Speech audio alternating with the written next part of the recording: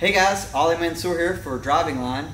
We're here with a 2007 Nissan Titan and it needs some struts. Now there's two easy ways to check to see if you have a bad strut. One, typically you'll actually see the oil coming out of it from a bad seal. The other way,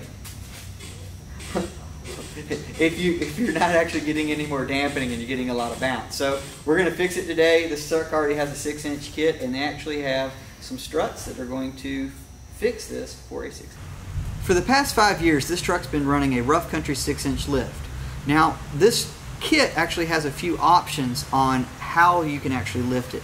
In the front, there's a strut spacer. That's what this truck's originally been using. Well, Rough Country recently came out with a new strut that actually raises the perch at the strut itself.